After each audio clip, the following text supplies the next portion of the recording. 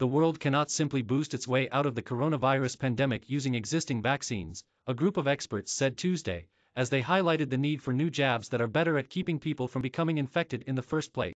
The World Health Organization's Technical Advisory Group on COVID-19 vaccine composition, known by the acronym TAG-CoVAC, said new variants, including the highly transmissible Omicron variant, show that it's not enough to protect people against severe illness. Omicron has rapidly spread to 149 countries and become by far the dominant strain in Europe and the main variant behind new cases in the US. And while data so far suggest it's less lethal than earlier variants, it is rapidly filling hospitals and overwhelming healthcare workers, and showing no signs of peaking.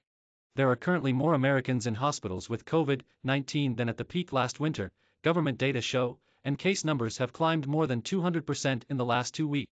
A vaccination strategy based on repeated booster doses of the original vaccine composition is unlikely to be appropriate or sustainable, the WHO group said in a statement. The TAG-CoVAC considers that COVID-19 vaccines that have high impact on prevention of infection and transmission, in addition to the prevention of severe disease and death, are needed and should be developed, said the statement. Until such vaccines are available, and as the SARS-CoV-2 virus evolves, the composition of current COVID-19 vaccines may need to be updated to ensure that COVID-19 vaccines continue to provide WHO-recommended levels of protection against infection and disease by VOCs, including Omicron and future variants. The group backed the WHO's position that it's crucial to get primary doses to those parts of the world that remain unvaccinated as a key measure to prevent the emergence of future variants, which may prove resistant to the current vaccine. Omicron is unlikely to be the last VOC or variant of concern, the group said, noting that it reduces the effectiveness of current vaccine. That's one reason Omicron has spread so fast, as it causes breakthrough infections in people who have been fully vaccinated and even among those who have received a booster shot.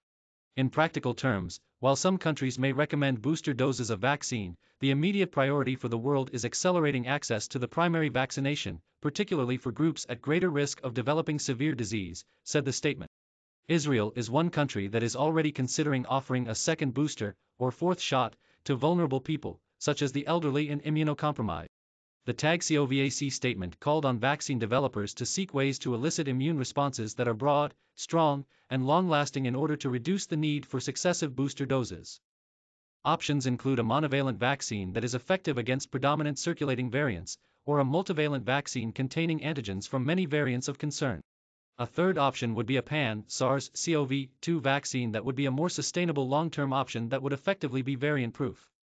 The global tally of confirmed cases of COVID-19 climbed to 311.1 million Tuesday, according to data aggregated by Johns Hopkins University. The death toll climbed above 5.49 million. The U.S. leads the world with 61.7 million cases and 840,316 fatalities.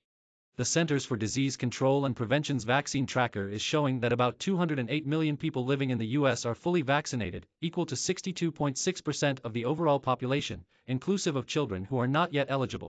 Some 75.8 million have received a booster, equal to 36.5% of the fully vaccinated.